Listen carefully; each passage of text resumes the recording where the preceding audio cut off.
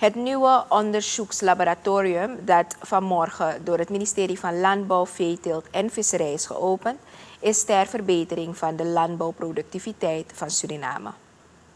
Dit evenement markeert een belangrijk mijlpaal in de ontwikkeling van geavanceerde onderzoeksfaciliteiten.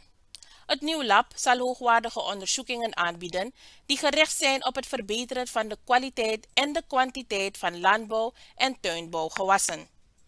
Minister Palazzo Dien is van mening dat het mooi is dat er voldoende geproduceerd kan worden, maar dat er gelet moet worden op de prijs.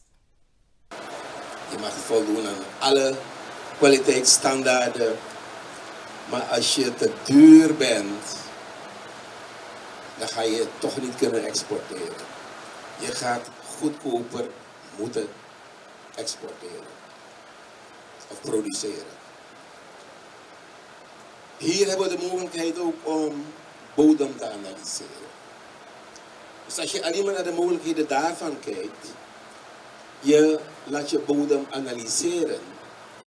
Volgens René van Nes, ambassadeur van de Europese Unie, hebben Suriname en de Europese Unie langdurige relaties en agrarische ontwikkeling was een aandachtspunt van de vele projecten waaraan samen is gewerkt. For years we have been active in this domain, and it was therefore a very easy decision to support this lab and to work together with the IDB to make this happen and to work with ICA and to see this coming to fruition. So indeed it's an investment of 2.3 million euro. Everyone thinks here in terms of US dollars. I still prefer to euro. And I'm sure it will play a very important role in animal health, plant health, food safety and agricultural research. President Chandrika Persat Santokhi geeft aan dat Suriname met de ambitie is gestart om als land een voedselschuur van de regio te worden. Het was daarom een tegenslag bij de start van dit laboratorium, die toen afbrandde, onderstreepte het staatshoofd. Een zware tegenslag voor voedselzekerheid, voor voedselveiligheid, ook voor onze ambitie. We zijn niet stil blijven zitten. We zijn doorgegaan om weer te investeren in een modern laboratorium. En ik ga u aangeven waarom dat belangrijk is, waarom dat noodzakelijk is en waarom dat met name hier in Suriname moet zijn.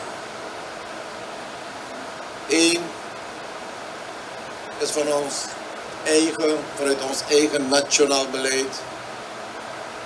En de Master of Ceremony heeft al gezegd om een visie te presenteren, is dat wij als land moeten zorg dragen dat we optimaal gebruik maken van alle agrarische mogelijkheden die we hebben in het land.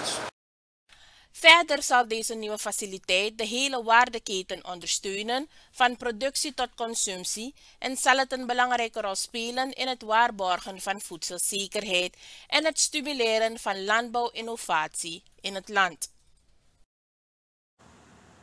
Het nieuw landbouwonderzoeklaboratorium staat op het complex van het ministerie van Landbouw, Veeteelt en Visserij aan de Letitia Vriesdelaan.